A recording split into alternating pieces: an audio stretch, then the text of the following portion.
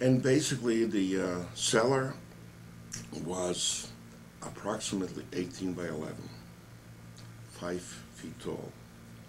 It had three different trapdoors. One in the wall from their bedroom that went into a little hallway, false hallway.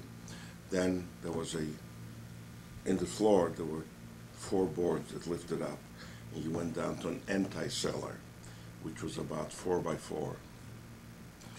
And then another door opened, and every door was insulated, so you couldn't hear noise. If you knocked, you wouldn't hear the resonance. And inside, there were only one, not a window, but a hall in between the ceiling and the wall, and one's in the far side. And that opened up to the outside. From there we got the air, and from there we got light. It was sort of overgrown with weeds and stuff, so from the outside you couldn't. But what that meant is that we couldn't have a light inside because it would be shown outside. Fortunately, there weren't a lot of people out because it was in a desert, in a farm area. And the way it worked is that empty cellar, we had 2 buckets, and if you want to go to the bathroom, that's where you went. At night, once it got real dark, Mr. Sokol would open up the trapdoors and hand us down a bucket of water and a bucket of soup, and if there was some bread. And he would pick up the 2 buckets of waste and empty them and give them back to us. And that was every day. Basically, all food was rationed. And since we were dead, we didn't have ration cards. So the only food we had was what he grew, plus whenever he could buy something in the black market, a loaf of bread. The soup consisted of, he grew beets, cabbage, and potatoes. So every day we'd have either cabbage soup or beet soup or potato soup. And when he felt generous, there would be a combination of. And like I said, bread was only, Mr. Sokol was a very nice man. May he rest in peace. But normally it would take like maybe once every 3 or 4 weeks to get a loaf of bread. On Passover, he would bring 2 or 3 loaves of bread because he knew that my father or my uncle wouldn't need it. We would sit there all day. There were 2 benches, one on each side. We would sit. In the middle there was like a crate, and we would do whatever we could, play games. Mr. Sokol had 2 daughters and 2 sons. One son was this Zizek, the one that walked my sisters to the place there, was taken to the army by the Germans, and he wound up, he still lives in Germany, he wound up in Germany.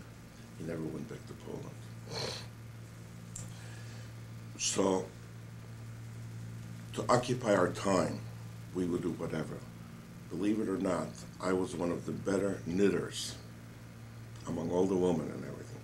And we would knit, whenever they could get some wool, we would knit things for Mr. and Mrs. Sokol, for the kids, to do something. The other family was a family by the name of Popovska. They were probably one of the non-religious families in Zelihov, but they were friends of the Sokols. And I guess Mr. Sokol figured he's risking his life for us, he might as well bring them in. It consisted of a husband and wife, a son in his 20s, 3 daughters, 2 in their 20s, and 1 was about 15 or 16. The fiancé of one of their older daughters, and the fiancé's father, Vinograd was their name.